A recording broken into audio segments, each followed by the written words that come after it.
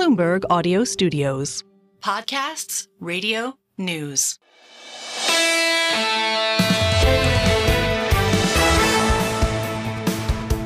The single best idea, and we're careful here in the last number of days, some real conversation among the team about getting the right guess on the news in the Eastern Mediterranean over to Tehran. We're really working at not getting pundits and what's it mean for the election and that, but just people that are steeped in the region and that have experience as well. Robert D. Kaplan has been affiliated with Brookings. He was with Eurasia Group with Ian Bremmer, and he is absolutely definitive with a series of books. I'm going to say 10 books, which is basically get out the map and go. And that has been his esteemed career. Whether you agree or disagree with him, he gets out the map and he goes. He visits, he parachutes in to troubled regions across all of the globe. His The Loom of Time was my book of the year last year. It's just spectacular, going from Morocco and Gibraltar all the way over to the Fertile Crescent. He has a new effort. I really want to emphasize, I've never done this before. It's almost an election book. It's 115 pages, warning it's dense. No mathematics, but a lot of dense thinking, taking us from the Greeks forward to how we think today. It is The Tragic Mind, Fear, Fate, and the Burden of Power. Robert T. Kaplan. Can't say enough about this effort. He visited with us this morning, Robert T. Kaplan, on how to end the tragedy of the Eastern Mediterranean. I think the fate of the Eastern Mediterranean is that we will be in this cycle of wars, ceasefires, negotiations until there is a domestic change in the regime inside Iran. Remember, the Cold War ended not because of a battle was won or anything international. It ended because of a domestic reason. The Soviet system collapsed.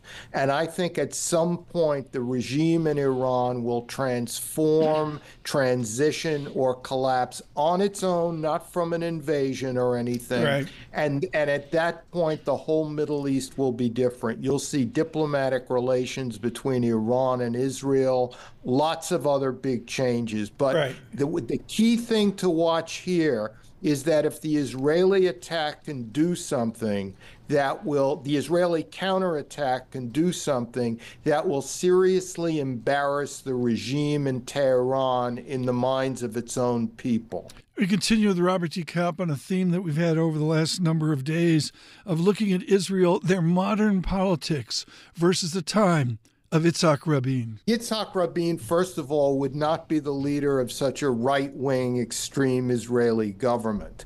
Yitzhak Rabin was comfortable negotiating with people who, frankly, with Americans who, frankly, were much smarter than the Biden administration. President Biden made a big mistake in the last 48 hours. He said publicly that Israel should not attack the Iranian nuclear facilities. That's something you communicate privately, not publicly, because you should never tell your enemy what you're not going to do. Never take anything off the table. Yitzhak Rabin was a really wily operator.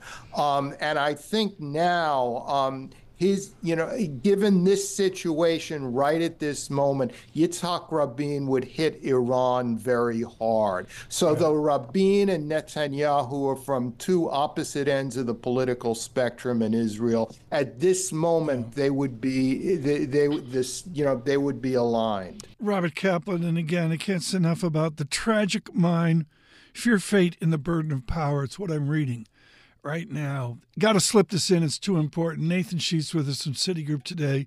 He's really good at really high-level reports on where we are and what we don't know. Into Jobs Day tomorrow, Nathan Sheets on the strangeness of our productivity. I think at the moment we're seeing very strong productivity growth. Again, I'm interpreting that as post-pandemic kind of cyclical adjustment. But nevertheless, underneath that, I am a productivity bull. I think this new AI technology that's being developed is fundamental. And I think that out 3, 5, 7 years, we are likely in the United States and over time globally to have a significant productivity dividend on the order of what we saw with the integration of the internet in the late 90s. So I am bullish. I think that AI is the real deal. Nathan Sheets of Citigroup there, and of course a good overlay into the mysteries of 8:30 tomorrow morning. We'll go beneath the headline data. Michael McKee leading our coverage there of a hugely anticipated jobs report. We're on YouTube. Subscribe to Bloomberg Podcasts.